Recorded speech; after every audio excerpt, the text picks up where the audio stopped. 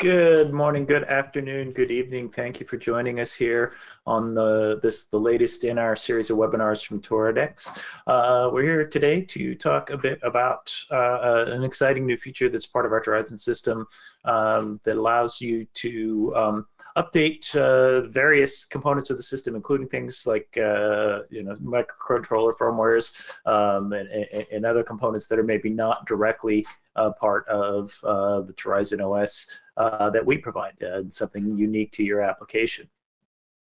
Briefly about me, my name's Drew Moseley. I'm a solutions architect here at Toradex with a focus on Torizon, both the OS and the cloud side of things. I kind of go up and down the stack on the full spectrum of things. I'm an engineer, but I'm not technically a member of the R&D team. So my job is really to kind of give these kind of talks, communicate with customers, and try to figure out how people want to use our products and how overall we can make the product better for you guys. Brief agenda. We'll start talking a little bit about how Torizon does updates, just in broad strokes.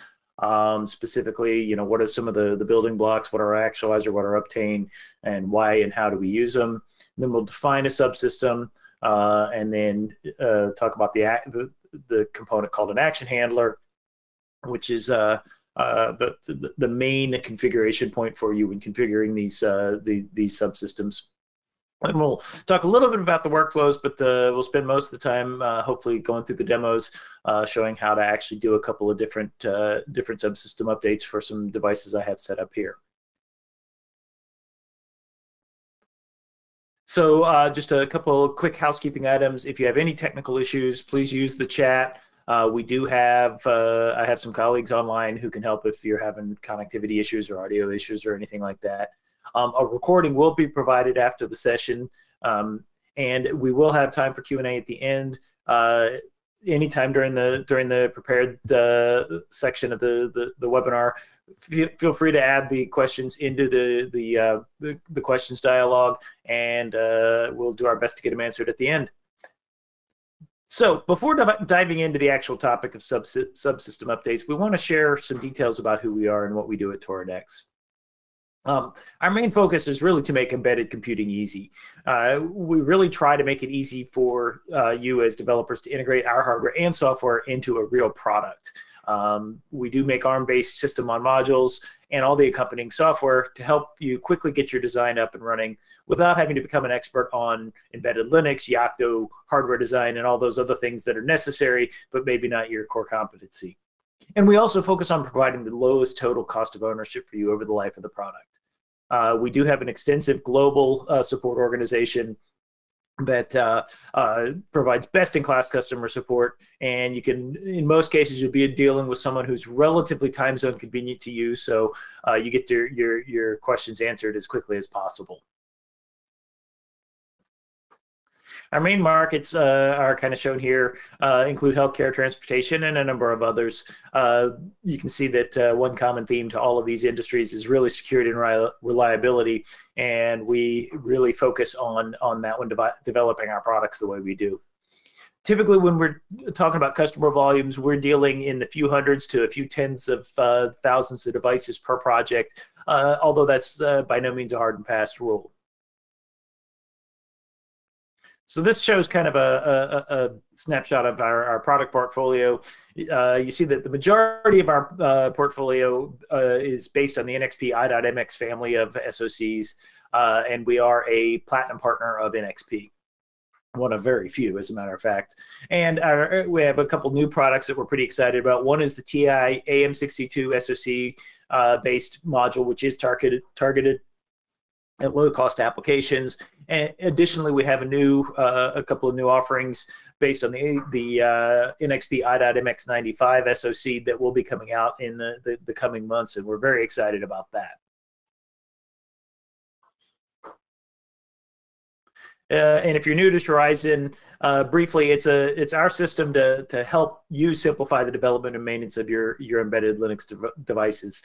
as a system developer, you get a pre-built Yocto image that you can use actually without becoming a Yocto expert. That's one of the main goals, is you don't have to go back to Yocto unless you absolutely need to or want to. We also have partners such as Qt and Slint that provide application stacks easily embedded into our tools to help accelerate your application development efforts. And we also provide easy integration with features such as databases, machine learning, things like that. We use the Docker container runtime on our target, so anything that's available on Docker Hub is very easy to add to your application and make use of. And finally, all of this is brought together under an extension for the Visual Studio Code IDE to make it really easy and simple for your developers. As part of our cloud services, we have a secure and reliable update system that allows you to update and maintain your devices over the lifetime of the product. It's based on a framework from the automotive space called Uptane, which we'll talk about in a few minutes, but this framework has been fully vetted by security experts and is designed to protect against state-level actor attacks. This system also includes features such as device monitoring, remote access, things like that help you maintain and troubleshoot your devices while in production in the field without necessarily having to get hands-on access to them. So I use this slide a lot when I'm talking about how people develop applications and the challenges they face when developing these kind of connected IoT-based devices.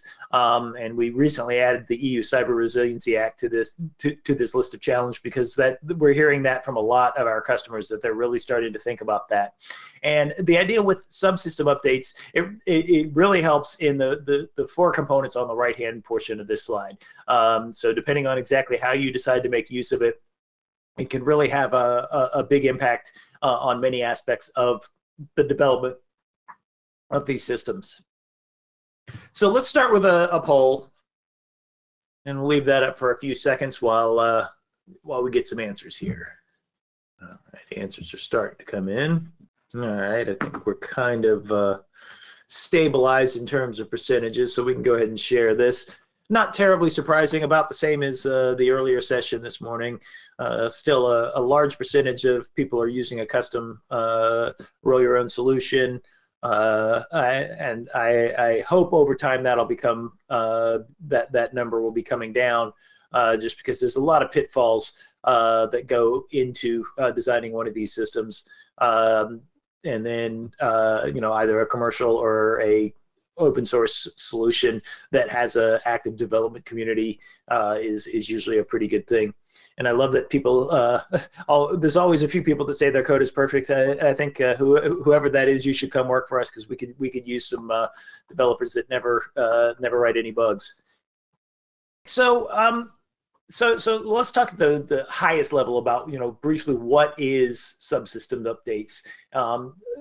Basically, it's a custom payload type that you can download to a system running Torizon using our standard over-the-air mechanism. So the snapshot on the bottom of this slide is a screenshot from our actual Torizon dashboard, looking at one of the devices here in my office. And you see the various components on the device, and this kind of give you an idea of how things are split up. One is the base OS. If you're familiar with the internals of Torizon, this is essentially the OS tree revision that maps to the bootable root file system.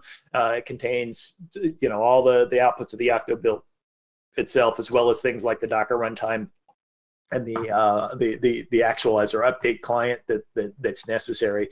Then there's the application component, which in our case is it's a Docker Compose file that specifies the application stack that you're going to be using. And those two have been around with Torizon since its inception. Recently, within the last 9 to 12 months or so, we added bootloader updates. And just as kind of a preview, actually, bootloader updates are actually implemented using the subsystem update feature.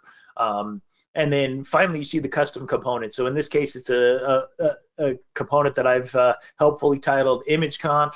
And really, all this is just a PNG file. You can kind of see the lighting's not great over my shoulder, but it's basically a PNG file that's used as a splash screen for a specific application that we'll be taking a look at here in a bit. But it's important to note that, you know, this custom component is updatable using the Torizon cloud, but it is versioned and managed independently of all the other components you have in your system. So each one of these components you see on the screen right now has a hash associated with it, which is essentially its version, and each one of them can be updated completely independently of the others. And you know, this is of course plugin driven because we don't know what you're going to be, what needs to be done with any given payload type. So Torizon, our cloud system, will handle all of the, you know, security, the delivery of the actual blob of data, but then there's a plugin that you will provide that knows what to do with the specific binary bits that you're getting as part of the update.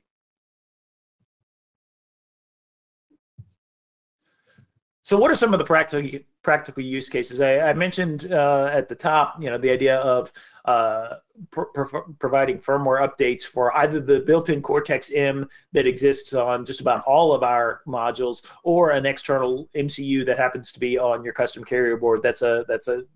Either of those are fairly common use cases for our customers when they have specific real-time or low-power needs, and they want to offload some of that processing to a lower power but more real-time chip. So you can easily deploy a firmware update using this subsystem update, you know, and that could be an RTOS-based payload for one of these microcontrollers. It could be some bare metal code, you know, whatever you want there. Another real common use case is media and branding assets. The one I mentioned a second ago about that provides a PNG file, which is essentially a splash screen. You know, that makes it very easy if you, for instance, are deploying to numerous clients and they all want to brand it, you know, for unique for their rollouts. Then you could have the same underlying operating system, same underlying application stack, and just keep that the set of branding assets as a separate subsystem that can be updated independently. And it really reduces the amount of testing and the size of your test matrix. Other things you could possibly update with this, you know, deploying configuration files, calibration data. It doesn't have to be a completely separate device. You can actually use a subsystem to say update, you know, I don't know, Wi-Fi credentials or something that is just a file in /etc. If you wanted to be able to update that over the air without having to go through the complexity of a full OS update, that works just fine. Media files, this kind of ties into branding assets depending on how you're using it. But if you have a kiosk device or something that has some kind of multimedia, you know, videos and that kind of thing, you want to over time deploy updates to those, you could do that without having to do full OS.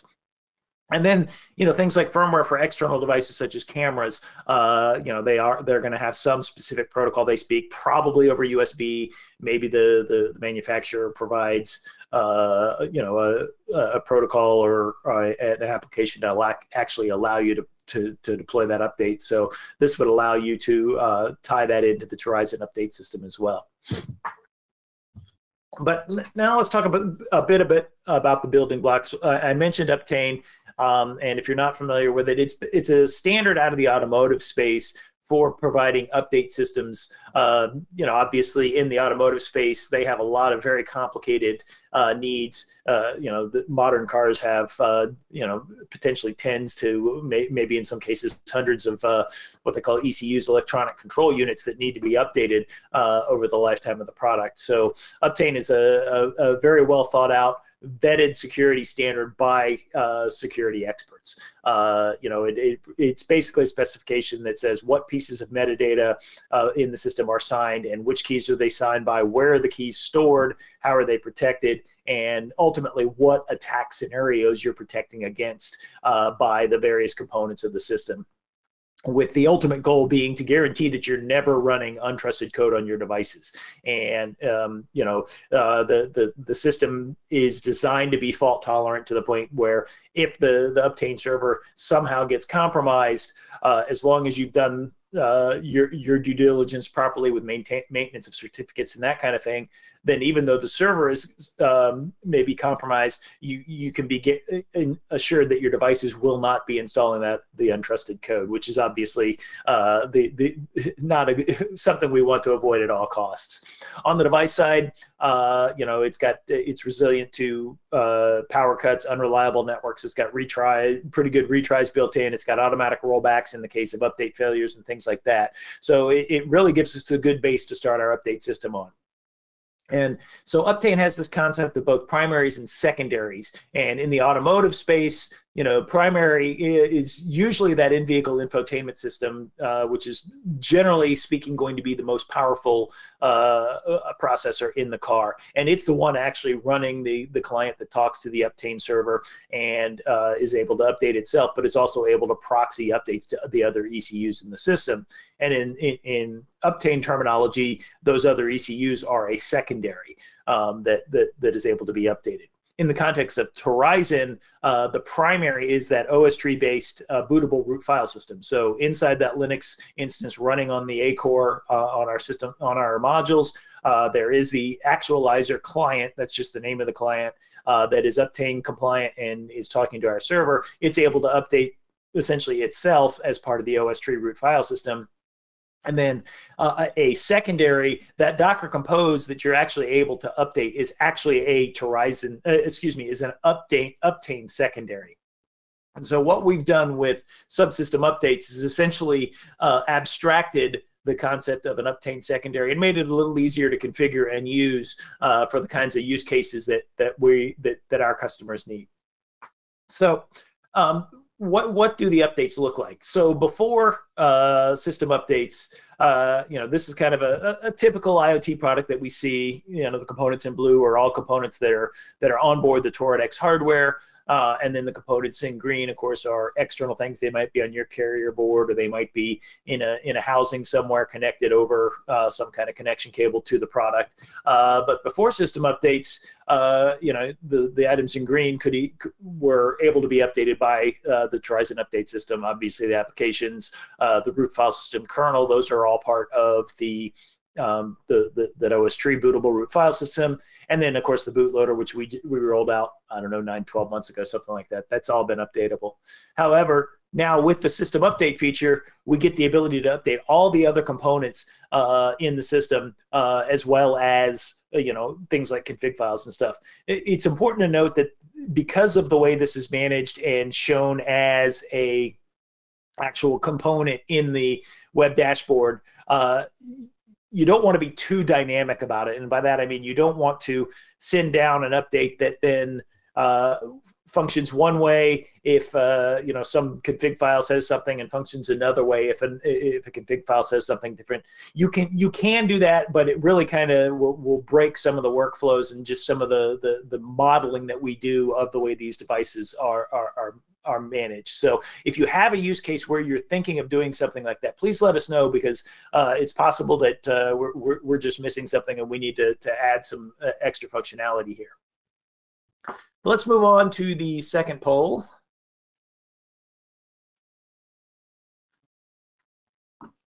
All right, I think we're about stabilized here. This is about what I would have expected. MCU firmware obviously is a big one. Config files, that's interesting. I'm surprised that nobody has thought about media assets and branding. For those that said other, we would love to hear what use cases you may have.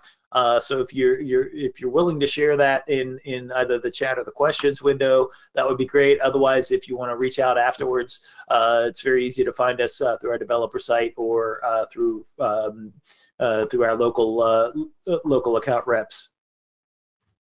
All right, so let's go a little bit deeper and talk about a little bit more of the details. So this slide kind of shows at a very coarse level all the things that happen from within, from when an update is triggered to the update being finished and installed on the device. Obviously, there's a lot of details that this glosses over, but a lot of this is specified by Uptane. So the device is actually polling. It sees that an update's available. All the Uptane security checks that I mentioned are done on the device to verify signatures and things like that. Artifacts are then downloaded, and then they're installed by whatever definition that means for the artifact type. And then the reporting of the status of the update, it happens back to the server, and in which case on the cloud side, the update is considered finished. So, it's important to note that the only box that you as the customer or user of this system have to provide is essentially that install step. And we'll take a look at exactly what that means. But the important part with that is that all the security checks happen before it gets to you. So you're not sacrificing any of the security guarantees that Uptane provides by using this feature. But note, it is a generic feature. You can use it however you want. You're going to essentially be getting a file that represents the payload, and you can do with it whatever you want in that install script. So we will at some point provide some kind of reference implementations for common use cases, but in most environments, you're going to have to implement that yourself, depending on the exact needs of your system. So yeah, so this kind of just reinforces what I just said. You have to configure it, and we will provide predefined use cases and documentation. We do have a GitHub link that we'll look at later, where we're starting to gather these action handlers that implement certain use cases. So, content management for config files, calibration files, and other assets will eventually have something up there. The built-in Cortex-M, the one I am going to be demonstrating today, will make its way up there. I know there is one up there now for updating a Node MCU ESP-based device, so that kind of thing is certainly possible. And then other external devices, for the most part, it will provide general documentation, but since those are going to be very dependent on the exact devices in play, we're going to have to leave it to you guys to define exactly what those things are. So when you're actually defining the subsystems, there are two main steps, and I know it's kind of hard to read these files here. We'll take a look at them in the running systems here in a minute as part of the demo. But the first step is to define the subsystem, and this is where you tell the actualizer client that you have a subsystem of some kind. You give it a name, you give it a path where it's going to store its binaries, and you give it the action handler, which is essentially the callback that you're going to define. And then you need to define the actions, or essentially that action handler, and inside of that action handler, you need to handle each of the various types of application or operations that can be called from the actualizer update client. Okay, so what are we going to demo?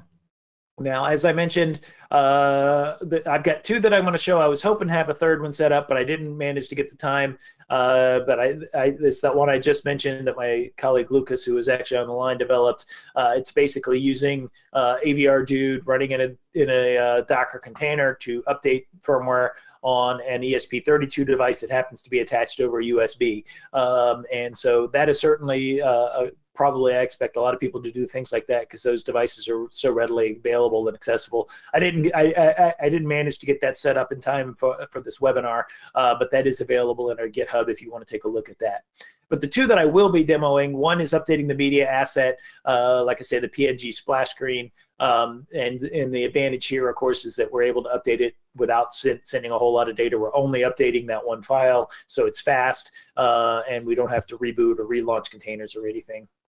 And the second one, which is I think the one that's that interests most of you, is updating FreeRTOS firmware on the Cortex-M in my demo case on one of our Calibri IMX7 based devices. Now, I'm not going to win any awards for my FreeRTOS coding skills on this one, but it's basically hello world for FreeRTOS. But we'll take a look at that here in a minute. So let's go ahead and jump in. So for the first update, actually, I'll start here at my KVM window. Give this a second to refresh. So this is actually what you're seeing over my shoulder on the actual display that's there. And this is just a Qt application that is displaying a file in a known location, and it just pulls that file, and if that file changes, it changes what's on the screen. It's dynamic from that perspective and doesn't require restarting or anything like that. So if we come over here to the board that's actually running it, you see that I'm actually running Qt image display is the name of the application. Now, the first file that we want to look at, that's not the one I wanted to look at. This one, this is the config file for Actualizer. And this is there's a standard format for creating and or modifying these files. So if you need to make changes to the way, if you want to use a different secondary config file for whatever reason, you can put a version of that file under etc and modify it there. So this is just defining this secondaries.json file, which is that first step that I mentioned a second ago, where you actually have to define your subsystem. So in this case, we see the first one that's here is Docker Compose. Now, as I mentioned, this has always been here as part of the Torizon system, and this is not actually exported as a subsystem. So the main difference between this and a subsystem is, the subsystem is anything under Torizon generic, and the big difference is this action handler path.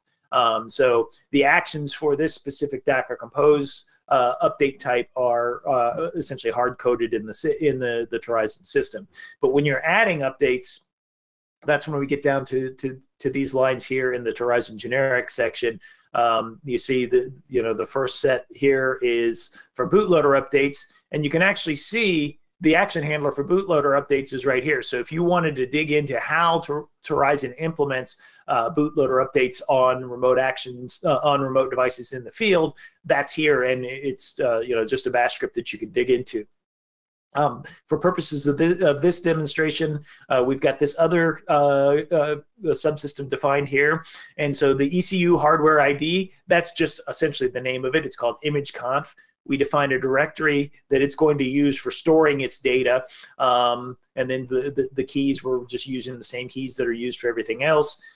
So the firmware path, so this is what file will be written by the actual download of the payload from the Actualizer client. So once Actualizer has downloaded it, then the file is under this name here. There's some other metadata that you can get access to, and that metadata can then be used in this action handler to customize how the action handler works. So let's take a look at the action handler now. So in this case, it's a pretty simple bash file. It's just a switch statement based on the first parameter that's passed in, and that first parameter is simply the operation that is happening. Get firmware info, that gets called periodically by the update system to essentially return inventory back to the platform. And then the meat of this particular update type is install, and all we're doing here is copying that file that was defined above and is available in here as the environment variable secondary firmware path. We're just copying that into home Torizon image.png, just a hard-coded path name, making sure that the Torizon user owns it, and then we're returning this JSON status. We're echoing that, which gets packaged up and sent back to the Torizon platform as a status and result of the update. And since that Qt app is just running in a container and it's just polling this file, the simple fact of us updating it here causes the display to actually get updated. So let's jump over here to the Torizon platform, and we'll take a look. So this demo is, I'm doing this demo on my Veridon IMX8 Mini, and let's just go into the view detail. So if we scroll down to the components, now you see this is a live view of what was on that first slide. So we see the base OS, the hash for the OS, the application component, its hash. So those are basically versions from the point of view of the Torizon update system. We have a bootloader. In this case, it says there is no installed package, and that's simply because this device was installed directly to Torizon Core 6 using our easy installer, so no bootloader has been deployed over the air yet. It's just the one that was there in the default image. And finally, we see the custom component that we're getting ready to update. So this is type ImageConf, and you see that we're running a package called Torizon /2, and it has a specific hash. So if I come over to the package list, so I'm filtering by my packages, and you see that I've actually got two here, one called /1 and /2, and I'm just going to be able to toggle back and forth between them. But just so you're aware, I mean, to add these, it's a simple matter of coming in here, clicking Other, and then you select component type. In this case, it'd be component type image conf. And I would just attach a package file. In this case, it would be the splash screen PNG file. But since I've already uploaded it, I'm not going to do that now. But now that we've got all the components we need, I will go ahead, before I start the update, I will start my journal CTL here.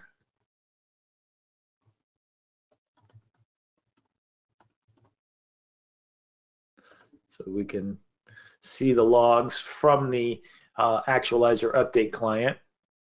And now we'll come back to our Veridin Mini, and we will deploy an update. Just like you've always done with Torizon, you're just selecting a different component now. And it's going to obviously filter the packages based on the component type. We've got Splash 2 currently installed. We'll go ahead and install the Splash 1. And we say continue and go ahead and finish. So now we've initiated the update. We see that the update's pending. If we jump over here to the KVM view on the display, in a few seconds, we'll actually see now that image has been updated. So we just deployed an update to the system, and you saw how quick it was, and which is great for when you're deploying something like these media and branding assets. There's essentially no downtime from the end user perspective. Doesn't require a lot of bandwidth and that kind of thing. And of course, if we come back here to the log messages, somewhere in here, we would actually see that, yeah, all downloads complete. So in this case, it didn't actually have to download anything since I had already done that update earlier in the day, but that's just an optimization that the system makes. So let's move on then to the FreeRTOS update here. So it's the same config file and the same secondaries.json file.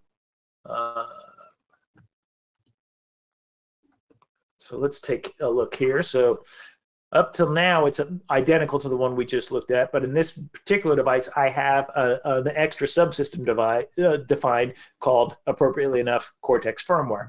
And again, the most interesting thing really here is this action handler path, and we'll take a look at that. So again, get firmware update, install is the bulk of what I'm doing. There are some other actions that I should probably handle to make a fully production ready release, but for demo purposes, all I'm doing here is install. So I don't handle things like rollback or error conditions and things like that. Another thing that would need to be done to make this a more production ready system is, as it stands today, I have no way to start the Cortex-M firmware image running at boot. It's only done as part of this install action during an update. So to make this production ready, I would have to essentially put a version 0 of the firmware, include that in the base operating system, and if no other version had been installed into this location here, then at boot, I would create that location and essentially put the version 0 of the firmware there and start the firmware if that was appropriate for my application. So basically what we're doing here is just, we're creating a directory where we're going to store the firmware that is going to be used by the remote proc system to deliver the firmware to the microcontroller. So we're creating this directory var Cortex firmware. If there is a firmware there, we're actually backing it up so we can safely use it for rollback. And then we're copying this environment variable here, secondary firmware path. This is actually provided. This is provided in the environment by Actualizer when it calls into our script, and this is the actual binary that was downloaded as part of the update. So we're just copying it from there to this location, which is where the Linux kernel is going to expect it, and then we're configuring the Linux kernel, telling it what path, where firmware binaries are going to be stored for the remote proc system by writing to this sysclass file, this sysfs file system entry. Normally that would be in lib firmware, but since lib firmware is in the OS tree system in Torizon, that's read-only, so we have to actually move it somewhere else. And then we're stopping the current microcontroller. And if it happens to already be stopped, this will error out, which is why I just I say or true just to make sure that we don't get an unexpected error here. And then we write the name of the firmware binary into this sys node here. And then we simply say start, and that will start it running. And just like the other one we looked at, we have to return the JSON to send the response back to the server. So if we come over here, actually, I will go ahead and clear the screen here. And now we're connected to the serial port that is on the microcontroller in this case. And if we come back here to our Torizon platform, in our Calibri IMX7 detail view, you'll see that we now have a custom component for Cortex firmware. And currently it's saying that I have 0.2 installed. That one was one that I installed this morning. But as I said, since it only starts the Cortex M4 on deployment, it's not actually running now since I've rebooted the device. So let's go ahead and we will deploy a new firmware. So in this case, I only have one package, but I actually have two versions. And actually, before I do that, I did want to point out with the ImageConf, I use the web UI to upload the packages, and with these firmware images, I used our Torizon Core Builder tool, and you can see the syntax here. It's basically the same thing you've always done for sending either OS tree or Docker Compose updates, but instead now you're specifying the hardware ID of something different. And then the ref in this case is just the path name to the ELF file. In this case, I've got one that's broken and one that's fixed.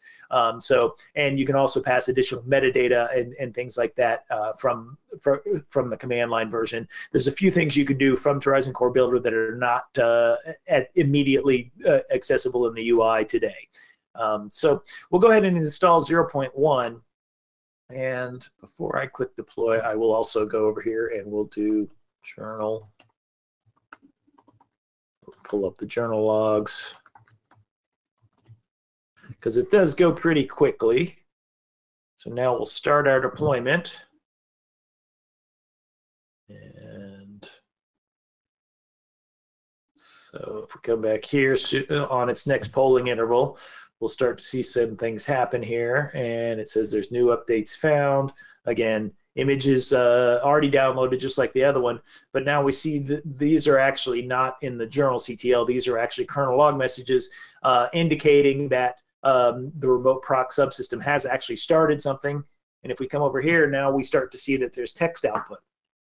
But we clearly have a problem. So this FreeRTOS application is two different tasks, both printing to the serial console, and there's no mutex to separate them, so the text gets interleaved. So we deploy an update to fix that. We come back here, we initiate another update of Cortex firmware, and we're going to select the fixed version, which is 0.2, and that will run. And shortly we should see that interleaving fixed. So there we go. So now we have one time it says presented by Torizon System Updates, and then 3 hello worlds, and then it just loops. So this is actually being done by 2 separate tasks in the FreeRTOS system.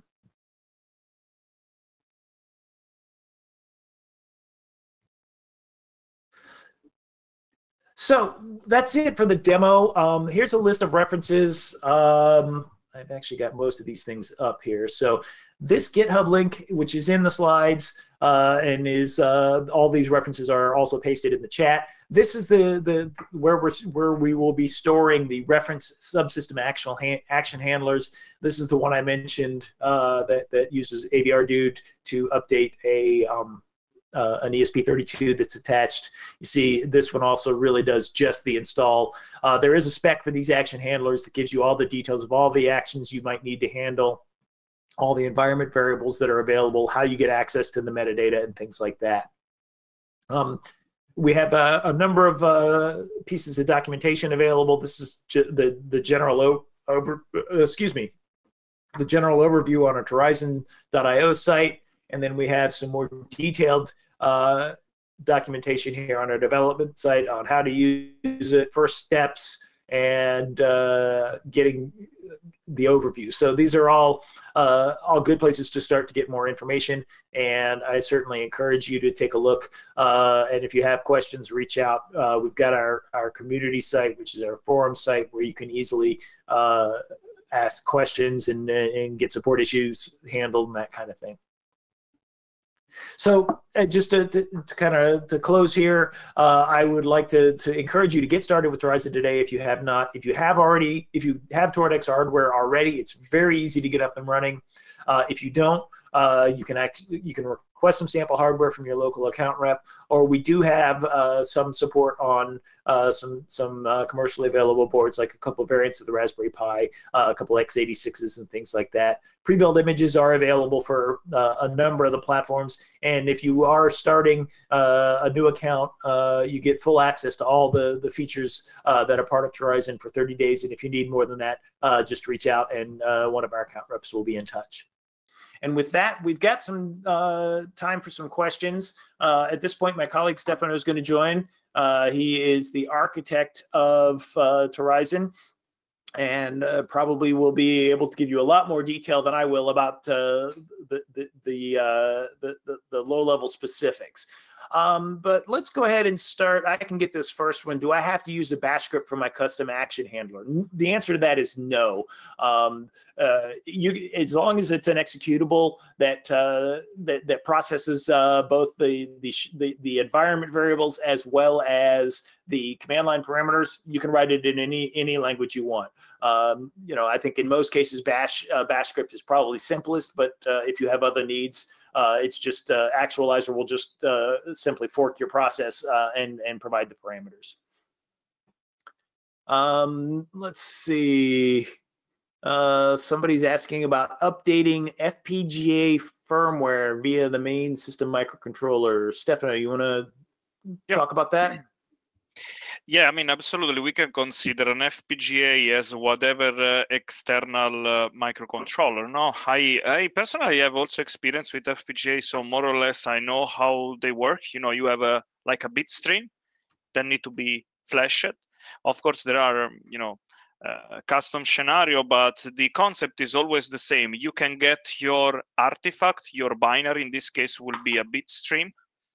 And you can get it by using all our, security infrastructure. And then the only stuff that you need to write, it's the way on how this bit stream will be flashed in your FPGA. Usually there are many tools that the chip vendor of the FPGA provide you.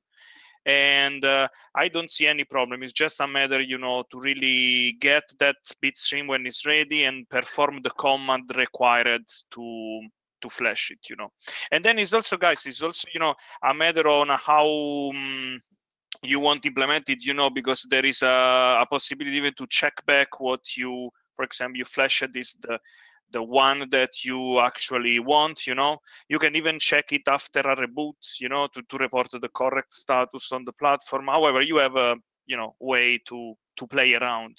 Yeah. Very good. Thanks, Stefano. Let's see. Do subsystem updates work using lockboxes? My understanding is yes. Stefano, can you confirm? Yeah, 100%. Just for the people that maybe is not used with our terminology, lockbox is what is maybe commonly called offline update. And yes, basically you can generate a lockbox that it's, as I said, an offline update for operating system update, but even for your custom subsystem update. So yes. Very nice, very nice. Let's see. How can I handle a scenario where I should update a media asset, which is a video file that must be played by my Dockerized application? Okay, so that's, yeah, so, and that's not just necessarily, this is an issue with any kind of data that's going to be processed by your Dockerized application.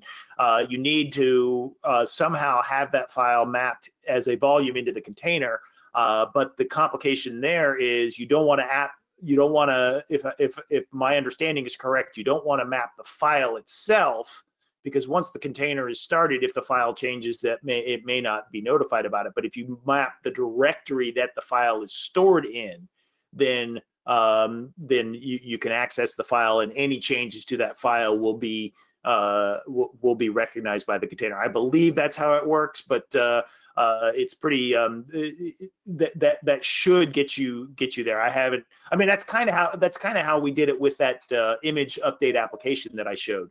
It's just a file in the Torizon users home directory.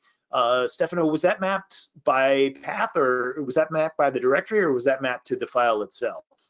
You know? No, it was a directory. You know, it was just a shared directory between container and the host system, and the application was only reading, you know, that specific file in the shared directory. But of course, with the video, there are more challenges, you know, because the image is something that changes in 1 second, no, less than 1 second, in milliseconds.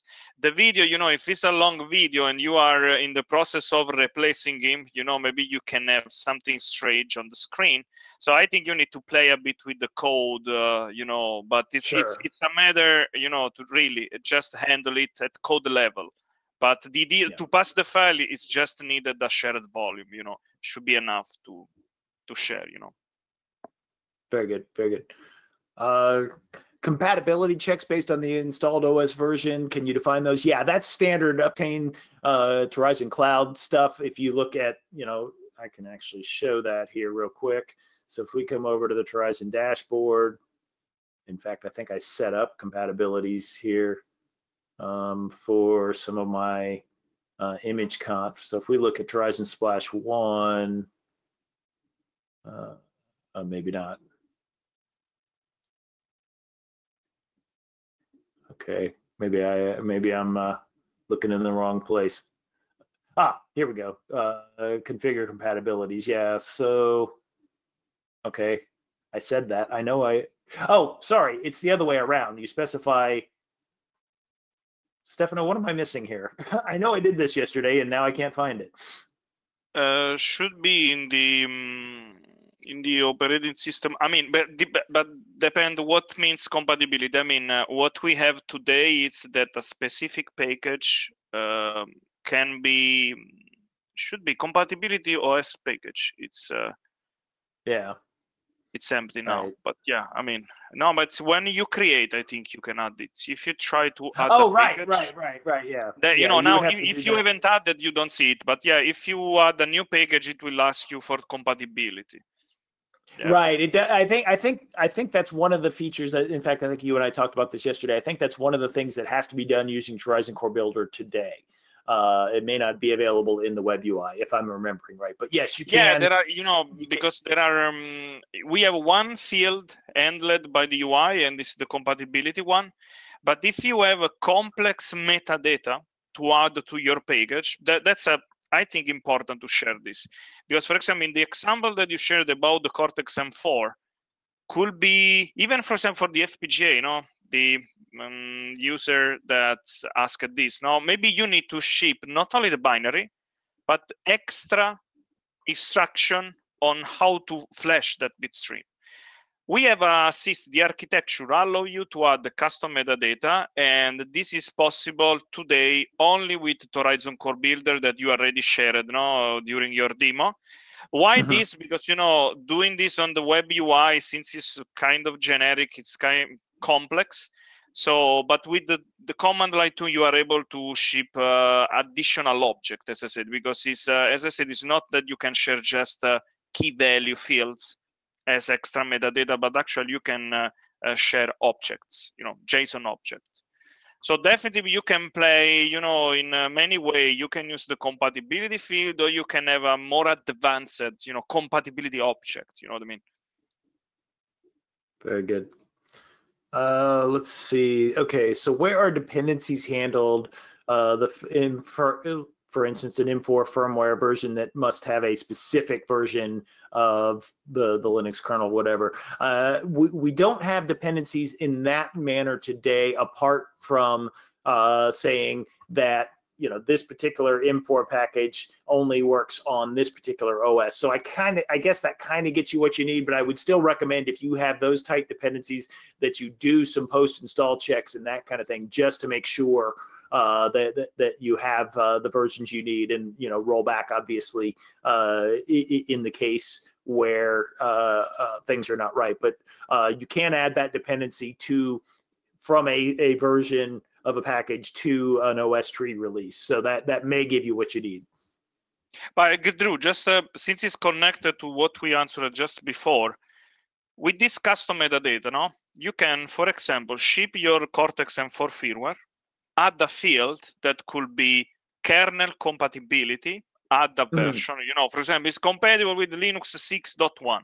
So when you start the installation, of course, in your installation script, you can just check what is my current kernel installed. Okay, 6.2. Right. What is the compatibility shipped? 6.1. Okay, is it not compatible? Let's return an error. So you, in this case, you even don't install. So I think you have a really space to play around. So yeah, and it's important to note that the compatibility check that's part of our cloud service is done on the server. The compatibility check that Stefano just described is actually done on the client, and you know there's definitely good uses for both of them, right? That one on the client is the very last step, and you can do a lot more detailed stuff there. So we'd certainly recommend that workflow. Can I update my devices with on-prem, or does it require Torizon.io? Well, I mean, we do have some on-prem offerings. If that's a need you have, please reach out, and we can put you in touch with the account reps that could talk about that further. It's not something that we have as you know an easily downloadable on-prem thing, but for the most part today you're going to be using our platform on that. How is the MCU firmware delivered? Where is it stored before running the update? It is stored somewhere in var. So let me jump back over here. If we take a look at the action handler, actually, I'm not sharing my screen, or I guess I am sharing my screen. Yeah, you are sharing. Oh, it's perfect. So in the action,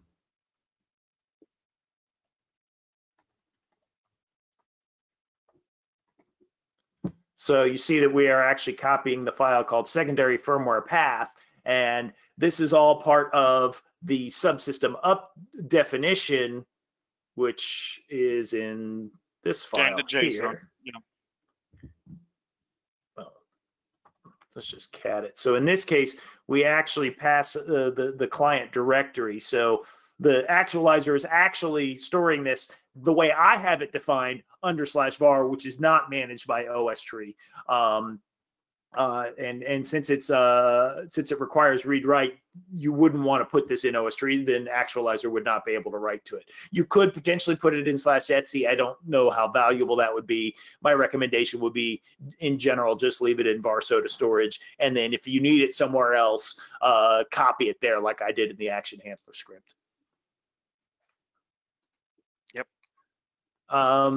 For branding assets that are put into varsoda, should there always exist a revision 0 in OS tree so that it works before doing their first OTA update of the asset? I would think yes. I can envision maybe there are cases where you wouldn't want to do that, but that seems like that should be required somehow, right? So you would probably put, like you say, revision 0 in OS tree. I like that terminology. I think that kind of defines it. And then you would obviously have to have some kind of systemd startup script that knows how to handle that.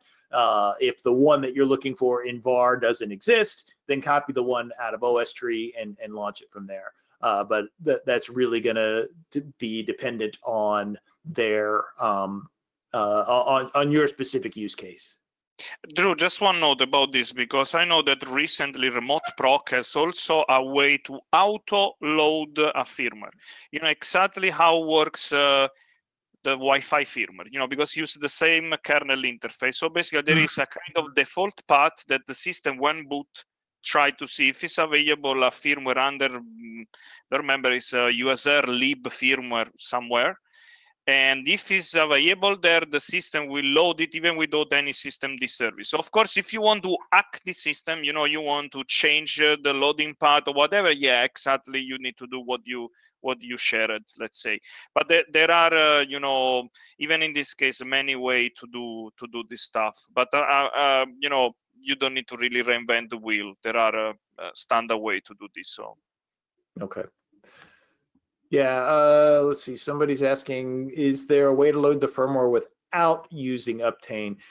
Yeah, absolutely. I mean, all the commands that I did in that action handler script are just running on Linux. So if you have the firmware binary, this is kind of like that version 0 question that we just talked. If you have a version of that binary somewhere in your root file system, then you just use the remote proc interface. There's also a mechanism in U-boot where you can load it at boot. In my particular case, there was an issue. If I started the firmware in boot and then launched the Linux instance, there was some kind of conflict. You have to be careful about what's in the device tree and how things are handled to allow that to seamlessly hand it off. So it can definitely do that. It can definitely be updated without using these subsystem updates, as long as there's a version of the file in your root file system.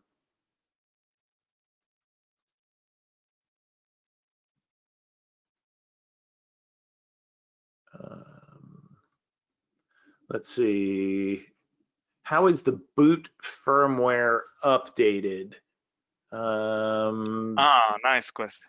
Yeah, so like boot and that kind of thing. You want to handle that, Stefano? Yeah. Let me ask. I'm very happy to clarify this. So, boot firmware. I think you're talking about bootloader. So in this specific case, U-boot. So as maybe many people maybe don't know, but on all our Torizon product, we have basically an eMMC device.